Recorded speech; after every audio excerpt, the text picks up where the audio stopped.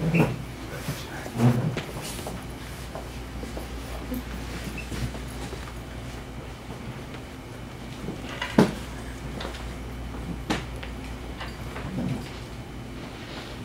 good morning.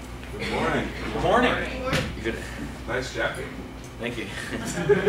You can open to Psalm 85. Psalm 85.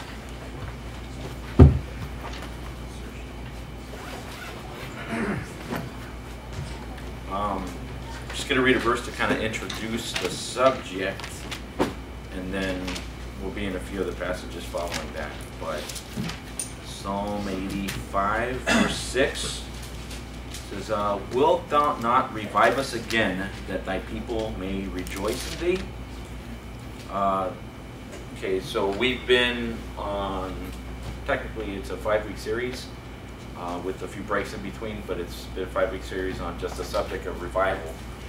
And we're on our final lesson of the series today. Up to this point, just to review quickly, for some of you that have not been here, the outline isn't original with me. It's primarily from Evangelist John Van Gelderen, and I based out of this series of messages, which he eventually published into a book called The Revival Journey.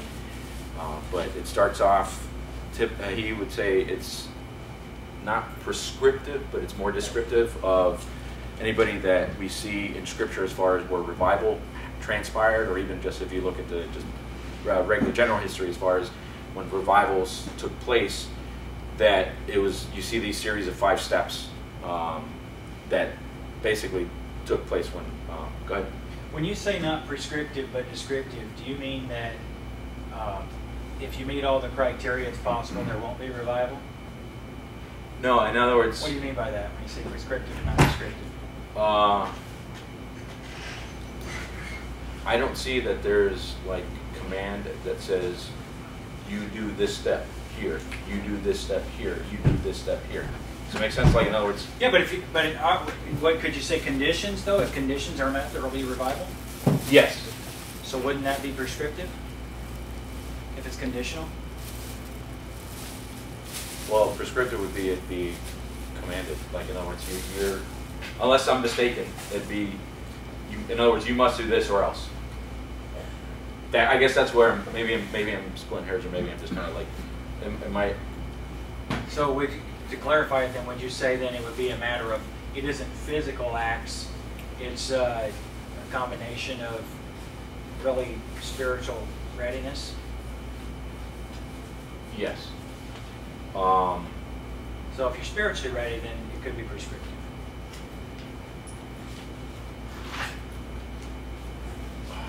Right. Couldn't anybody be what they're supposed to be spiritually? Yeah, actually, that's the call. That's, I guess that's what we're gonna address today in the lesson. But okay. So you agree with that? The statement is not prescriptive, but it's descriptive? Because I think it could be prescriptive if you meet the criteria. Because it seems like you take away the promise of revival. You make it a possibility. You do everything and God may work, but you could do everything and God may do nothing. It's when you make a statement like that, it seems like, well, you know. I guess what I'm trying to address is saying it isn't commanded that you have to follow in this order. But if you are going to see it, this is what will tend. In other words, this has taken place, and then if you want that outcome, then follow this. But it's not like it's, in other words, you're commanded to, you have to do this step at this point, this step at that point. Does that make sense? It's not like, okay, yeah, this is a magic formula, as opposed to, I don't know, okay.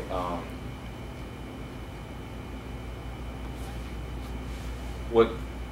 I want to clarify what you were saying, because I just didn't think that was a very clear way of saying that, not prescriptive but descriptive, because it's kind of like. Okay. All right. So, all right. If you're delineating between the acts or the actions of a person and the heart of a person to do the actions, because anybody can do actions without the heart behind the actions. But if you're spiritually prepared and these are the actions that are a result of that, that is revival, isn't it? Yes. So it is prescriptive. Okay. I guess I'm Let's stuck on the let's fact write that. John Van Gelderen a letter. Okay. I'm done interrupting you. No, that's fine. I guess I get stuck on the fact that prescriptive to me means this is a must, absolute command. Whereas, like when you're given. So are you saying revival is not commanded; it's offered? Is that what the statement means? It's an opportunity, but you can waste your life if you want to. Well, you're obligated to live for God, though. That's the thing. That would be the distinction. That's why I wouldn't agree with that statement either. You're obligated to live for God. Let's you're just strike obligated it. I to don't walk think in the it's a good Spirit. You're commanded to live in revival. Well, I guess okay. If you're looking at it from that point, then yeah, you're right. It would be all right. It would be prescribed then. So let me amend that statement. Then it is prescribed. So here's the pattern that you would see that would characterize. It's usually where you start off, as he terms it. There's got to be something more. There's something more. There's something missing. So you feel a need, or there's a need presented to you by the Holy Spirit of God within your life that says, I'm not where I should be, or there's more to life than where I'm at right now. And usually it's a deep spiritual need. There's a longing, there's a yearning, there's not that closeness. And it could be characterized by any number of things. It could be the fact that you've been walking with the Lord, but you could be closer. You could be as what we'd seen in Revelation with regard to the church at Ephesus, that they had lost their first love, or it can be even to maybe the extreme of, say, church at Laodicea, that they saw themselves as being rich and have need of nothing, but God told them that, don't you know that you're wretched and poor and blind and naked? And then he commanded them, be zealous therefore and repent. And so they were in a condition where he didn't have anything to commend them on. But you feel yourself in that need, and there's something more. And typically what happens after that is when you are in that need position, you see yourself in your neediness, you start doing something about it. You start pursuing, you start seeking God. So that would be your next step. That would be your second step. You seek God at that point. And as the Bible clearly says that if you draw nigh to Him, He's going to draw nigh to you. If you seek Him earnestly with your whole heart, He'll be found, and that's a promise. And so, following that is God coming down, and that is God meets with you. In other words, now you've sought Him, and He's found. He's found of you, and so you at that point. God is actively, responding to your seeking Him out. He draws nigh to you. And as we've also saw, this combined with that would be the fourth step, which is brokenness. And that is that when God shows Himself in His holiness and His power to you in response to your seeking Him, typical response that we saw the examples of John at Isle of Patmos in Revelation when he saw Jesus. He was in the Spirit on the Lord's Day. Now, mind you, he was the disciple whom he called himself the disciple whom Jesus loved in Scripture when he wrote Scripture down, and he would have been somebody that would have been faithful to the Lord, somebody that even the Lord entrusted his mother to at the crucifixion. But when he saw Jesus that day at the Isle of Patmos on the Lord's Day, him being in the Spirit, worshiping God, heard the voice as of loud thunder, turned around, saw Jesus in His glory, and now, mind you, he'd already seen Him in His glory at the Mount of Transfiguration, right? Along with James and along with Peter.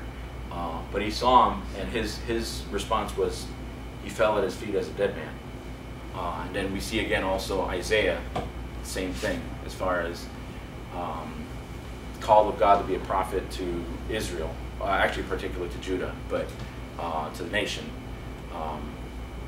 And he had been preaching up to that point, to chapter 6, woe is you, woe is you, woe is you, woe to the nation, the judgments that God had called him to preach. But when he, at the temple, saw God high and lifted up, his glory, his train filled the temple, and they couldn't stand to minister. God in His glory and His holiness, he responded, woe is me. There's others that have responded in the same way. Well, Job was the other one that I was thinking about in particular, that God's own assessment of Job was that he was, there was none like him on all the earth, that he was perfect, he was upright, he eschewed evil, and he was a sinner, obviously. He still needed salvation, but God's assessment of him was that this guy, he loves me. And so at the end of Job's trial, Job's personal assessment of himself when he saw God in His holiness after the fact of the trial. Now granted, he hadn't been restored to this at this point, but at the end of the chapter of, or not at the end of the chapter, at the end of the book, in chapter 42, Job had been basically, his mouth had been stopped, because he had, for a good part of the book, after his friends had come to comfort him, had been arguing with him back and forth with regard to, he's trying to defend himself with the fact that, I hadn't really sinned. I've been blameless, but they're accusing him of the fact that, well, God doesn't just curse people for no reason. In other words, you don't receive trial and the kind of things that you're receiving without having done something wrong. But he actually hadn't. It was something that God allowed in his life for his growth. Anyway, so he'd been spending the good part of the book just arguing back and forth with his friends with regard to that, and he started developing a bit of a bad attitude, almost accusing God. He didn't quite, but he almost started to begin accuse God.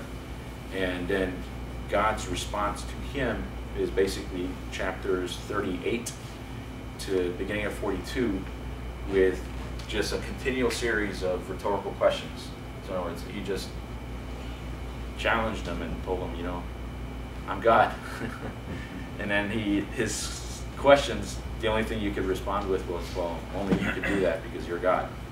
And Job, at the end of those series of questions, his own assessment was that I've heard of thee by the hearing of the ear, but now mine eye seeth thee, and therefore I repent in dust and ashes. So in other words, same thing as with Isaiah, same thing as with John. Woe is me, you're God, I'm not. And that's the key to moving forward from when God meets with you to being in a position where you are, I guess you could say, revived, you're drawn close, you're drawn nigh. Because when we see ourselves in the light of God's holiness, there'll be sin that will be present, or there'll be issues that, need to be addressed. And when he terms it like this: when God says break, you break. So in other words, if there's something that is an obstacle or a barrier to being closer to God than what you are presently, remove that, because it's not worth it, basically, to waste your opportunity here and waste your relationship with God here on whatever foolishness or whatever obstacle or whatever barrier there is. It's just really not worth it. And so that would be fourth step, and that keeps you basically as you are walking, as you're drawing nigh to being able to continue forward and moving forward. So now we are quick review, and fifth would be what he calls life again. And life again is basically when you're in the state of revival. Okay, and what that is, what we're going to look at today is, the outline that he gave. I amended it, but it's basically, it's his structure, but I've kind of filled in the content to how I would reason things. Is you look at, what is revival? So he addresses it like this. He looks at the essence, and then the evidence, and then the effect of it. And so when we seek revival, and the thing is, we're actually called to it in Scripture. And what it is, it's literally, the word is just life again, restoring to life. So it's renewing of life. So obviously you must have had life to have it restored. But it's a call to the Spirit-filled life. God's desire and design for us is that we walk in close fellowship with him. John 15. Go real quick, John 15.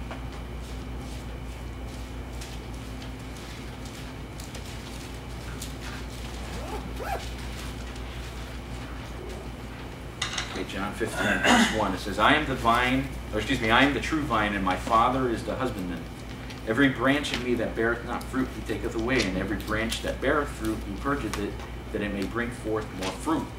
Now ye are clean through the word which I have spoken unto you. Abide in me, and I in you, as the branch cannot bear fruit of itself, except it abide in the vine, no more can ye, except ye abide in me. I am the vine, ye are the branches. He that abideth in me, and I in him, the same bringeth forth much fruit. For without me ye can do nothing. Okay, so we're called to bring forth fruit, but it's not our fruit. It's God's fruit. And actually what it is, it's a call to yieldedness. It's a call to, how he terms it here, is abiding. And what that is, it's remaining, it's resting in Christ. It's basically letting Christ live his life through us. Okay, we don't, there is a measure where we put forth work and effort, and that's where faith comes in. In other words, God gives commands, and as basically I yield or I trust him, I respond to that, and the evidence of that would be my obedience to his commands. Because he'll later say, if you love me, keep my commandments.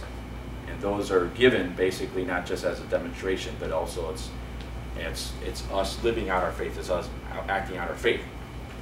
But the thing is, it's not my energy or activity. It's God's strength that I depend on to be able to accomplish his work and to be able to accomplish what he's called me to do. That's for all of us. That's for every Christian. That's not just anybody that would be in quote unquote full-time ministry, but just anybody. If you're gonna do anything for the Lord, it's his strength that accomplishes it. In Philippians, he tells us that it's God that worketh in you both to will and to do of his good pleasure. And I need his strength to be able to do it. He says, without me, you can do nothing. And so we're called to abide in him. So when we are found, or we allow something to distract us or take us off track to where we're not abiding, we need revival. That's basically it. So God's plan, God's design is that we live in constant close fellowship to where we remain in an abiding state. And that would be the revived life, or that would be God's normal for us. Does it make sense? In other words, what we would think of our normal is that we would be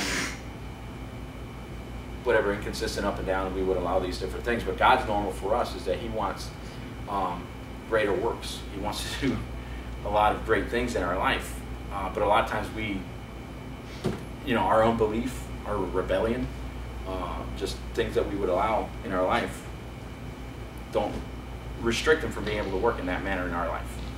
And so his call to us is,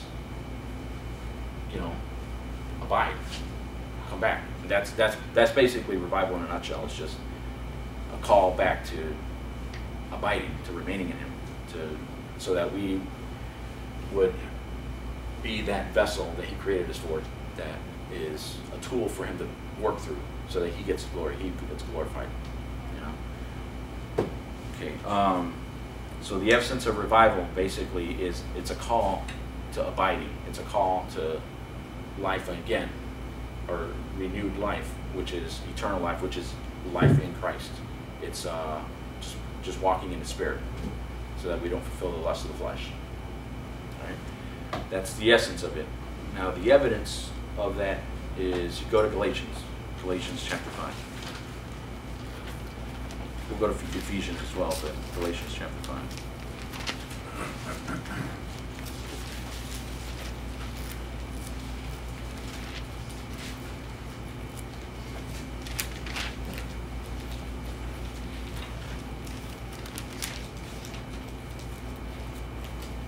Verse 16. It said, "This I say then, walk in the Spirit, and ye shall not fulfill the lust of the flesh. For the flesh lusteth against the Spirit, and the Spirit against the flesh, and these are contrary the one to the other, so that you cannot do the things that you would. But if you be led of the Spirit, ye are not under the law. Now the works of the flesh are manifest, which are these: adultery, fornication, uncleanness, lasciviousness, idolatry, witchcraft, hatred, variance, emulations, wrath, strife, seditions, heresies, envyings, murders, drunkenness, revelings, and such like. You know, in case you didn't see yours in the list there. And of the which I tell you before, as I have also told you in time past, that they which do such things shall not inherit the kingdom of God. But the fruit of the Spirit is in love, joy, peace, long-suffering, gentleness, goodness, faith, meekness, temperance. Against such there is no law. And they that are Christ have crucified the flesh with the affection and lust. If we live in the Spirit, let us also walk in the Spirit. And let us not be desirous of vainglory, provoking one another, envying one another. Okay, so evidence of the Spirit-filled life, or evidence of revival, is basically us walking in the Spirit. Okay, we're going to be walking in love, joy, peace. We're not going to be fulfilling the lust of the flesh. We're not going to be given over to our carnal desires, but rather we're going to be fighting them. We're going to be yielded to God's Spirit. We're going to be submitting ourselves one another in the fear of God. Or submitting ourselves one to another in the fear of God. We'll be seeking to fulfill Christ's command. You say which one? Well, all of them. You know. Well, in particular, the one I'm thinking of right now is, go ye into all the world and preach the gospel to every creature. But it's not just exclusive to that. It's just you'll be looking to see what Christ has commanded and yielding yourself to it, because we're seeking, again, revival is a call to the Christ life, and that is Christ is my life. Christ is who I'm living for. It's my relationship with Him. It's not necessarily a lot of times when I remember this, like in college, was whenever it was either taught or preached about, and this isn't a slam against where I went to school or anything like that, or against even the people that taught me or the people that mentioned these things, but a lot of times whenever the subject of revival would come up, usually we got through like a pretty extensive history lesson that usually went back to 1700s when Jonathan Edwards preached that sinners in the hands of angry God, and then the first Great Awakening here in the U.S., and then later on a number of other different periods of time here in the U.S. whenever you had a large number of people that sought not only just to get right with God, but then also you saw a large number of people get born again and were affected in that manner as a result of the believers getting right with God, and then being conscious of God's command to reach the lost, and also conscientious of the need that was around them. So they addressed that by evangelizing, by sharing the gospel, and giving the word of God out. But most people will usually tend to think and associate the term revival with, okay, we're going to see that happen again. Now, a lot of the things that we did see happen in that happened to be particularly incidental to then.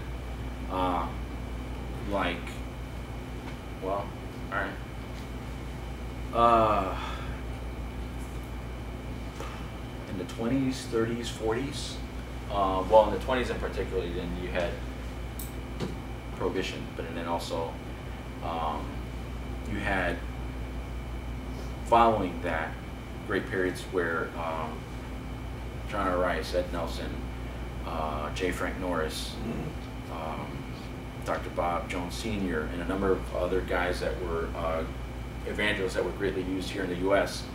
And even abroad, preached where they would go to towns and they would be threatened, not just bodily harm, but just threatened with death, by bootleggers and pornographers and guys of this sort. And they would see lots of people get saved, and then you would see because of the large numbers, not just because of the large number, but just the effect of God's Spirit working in people's lives there, that bars were shut down. You know, brothels were shut down. And you see the town affected in that manner, just because of that. And, you know, that's a good thing. That's a really good thing. Actually, we need some of that around here. Actually, not just some of that, we need a lot of that around here, actually. But that was just, that's not to say that we see revival and that won't happen.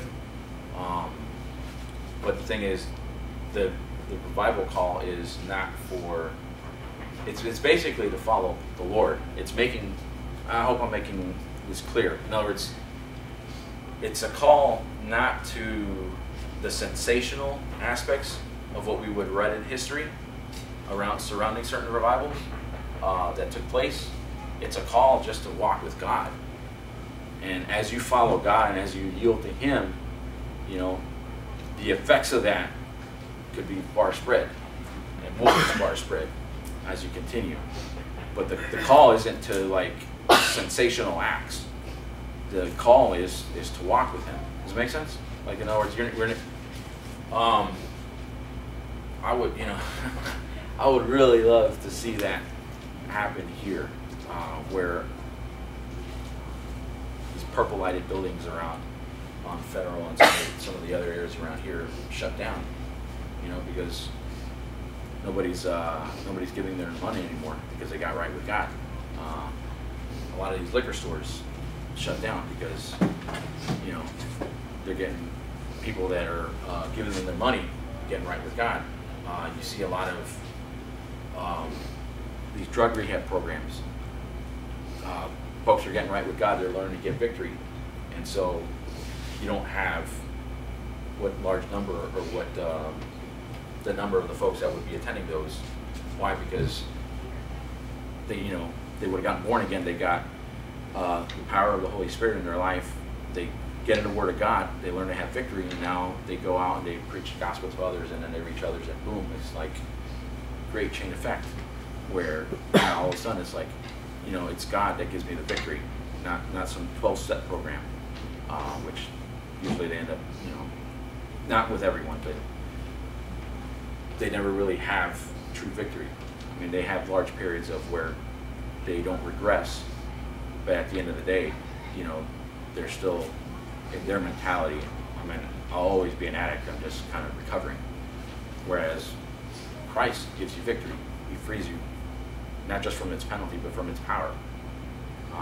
And though you might have that pull, as you know, in 1 Corinthians 15 and Romans 6, that I don't have to obey the lust thereof. In other words, I can actually face temptation and walk away because of the freedom that I would have in Christ from it. And so I don't have to give in. I don't have to give in to my temptation when it comes, you know, knocking at my door. Anyways, so that I wanted to make that distinction was that the call to revival, basically, it's a call to walking in Christ, not to sensationalism or sensational acts that surrounded periods of history when revival transpired here in the U.S. And not only just here in the U.S., but I mean, there's been times and periods where it's happened all over the world. So evidence of it, you'll be walking in the Spirit. Go to Ephesians.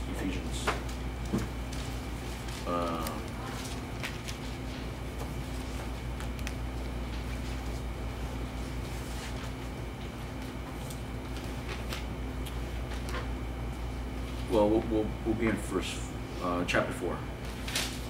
Chapter 4.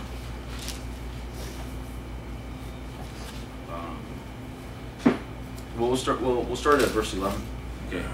And he gave some apostles, some prophets, some evangelists, some pastors and teachers, for the perfecting of the saints, for the work of the ministry, for the edifying of the body of Christ, till we all come into unity of the faith and of the knowledge of the Son of God, unto a perfect man, unto the measure of the stature of the fullness of Christ, that we henceforth be no more children, tossed to and fro, and carried about with every wind of doctrine, by the sleight of men and cunning craftiness, whereby they lie in wait to deceive.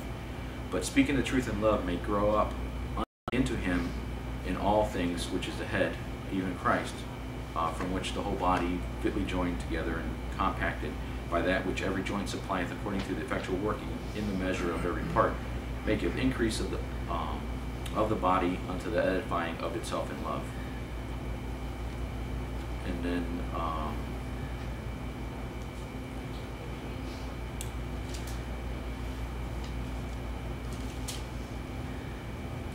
skip down to verse 20. But ye have not so learned Christ, if so be that ye have heard him and have been taught by him, as the truth is in Jesus, that ye put off concerning the former conversation the old man, which is corrupt according to the deceitful lust, and be renewed in the spirit of your mind, that ye put on the new man, which after God is created in righteousness and true holiness.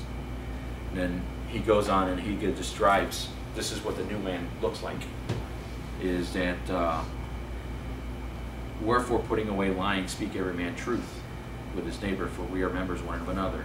Be ye angry and sin not, let not the sun go down upon your wrath, neither give place to the devil. Let him that stole steal no more, but rather let him labor, working with his hands the thing which is good, that he may have to give to him that needeth. Let no corrupt communication proceed out of your mouth, but that which is good to the use of edifying, that it may minister grace unto the hearers. Then grieve not the Holy Spirit of God, whereby ye are sealed unto the day of redemption. And let all bitterness and wrath and anger and clamor and evil speaking be put away from you with all malice. And be kind one to another, tenderhearted, forgiving one another, even as God for Christ's sake hath forgiven you. And chapter 5, we see the call as far as the interpersonal relationships with master and servant, children with their parents, husband and wife, in particular with the husband and wife, but that's the new man. That's the one to which we are called to be renewed in the spirit of our mind. As Romans 12 put it, be not conformed to this world, but be transformed by the renewing of your mind, that you may prove what is that good and acceptable and perfect will of God. So this new man, his life living out, that's the evidence.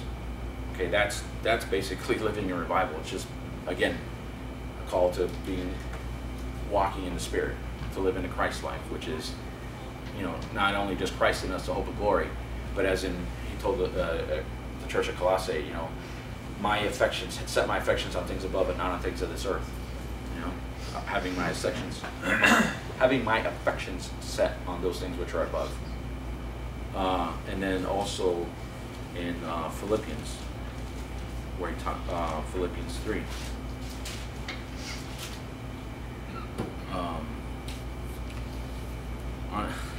You'd have to start at verse 1 to get the full context. I'd have to read down, but just for the sake of time, verse 14 is, I press toward the mark for the high prize, or for the mark.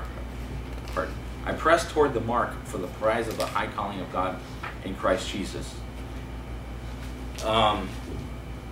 It's pursuing Christ likeness, is what that is. It's while you're pursuing Christ likeness, you're forgetting those things which are behind and reaching forth until those things which are before. But it's pursuing Christ likeness. That's the high calling of God in Christ Jesus. It's being like him. It's seeking to be more like him. And so that is my pursuit. And then he says, verse 15, let us therefore as many as be perfect. Now the idea there of perfect is not like, okay, you've never sinned, you don't have any sin.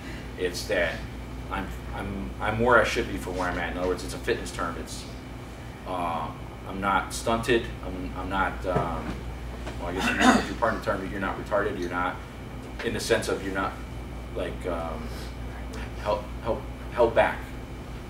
Literally, retarded is like you're obstructed from being able to grow or to mature.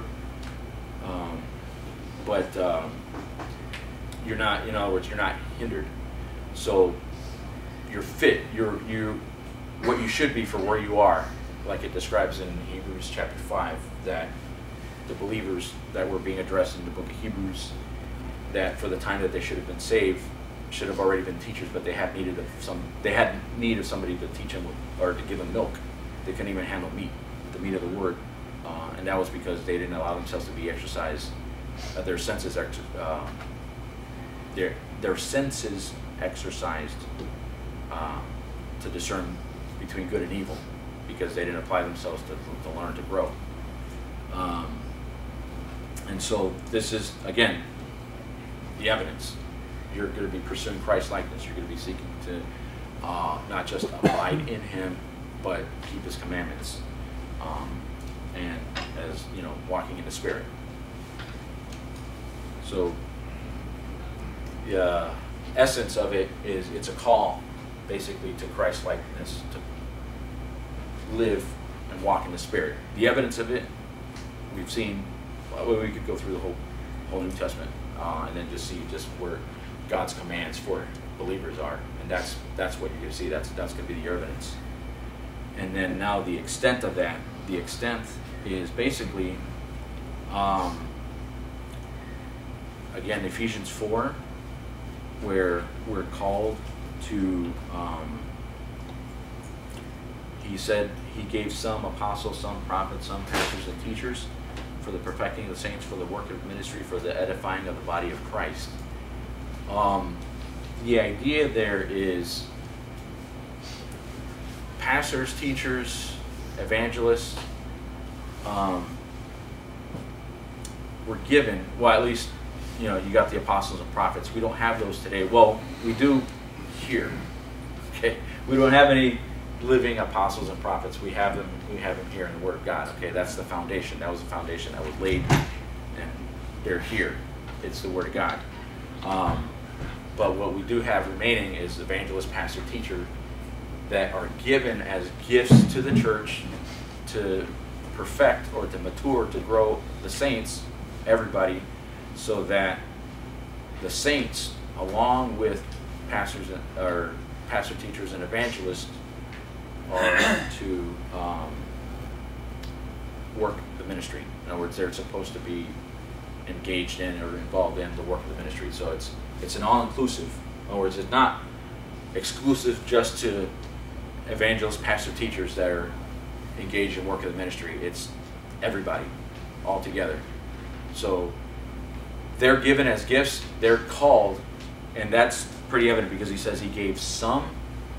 Okay, so not everybody has that call or has that responsibility of being evangelist or pastor, teacher. Though we are commanded to evangelize, and though we are commanded to seek to be faithful, and though we are commanded that as we mature, the older we are to teach the younger.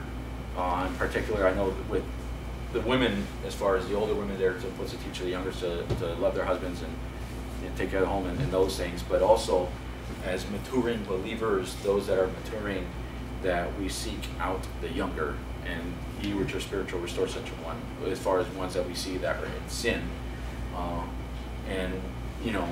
So we have responsibility there, but particularly as far as being called as a pastor, to pastor or worker, as an evangelist, that's obviously God gives some, but the thing is, the work of the ministry itself, which is reaching people for Christ and seeing them grow, maturing Him, is given so that all of us are to be engaged and involved in that.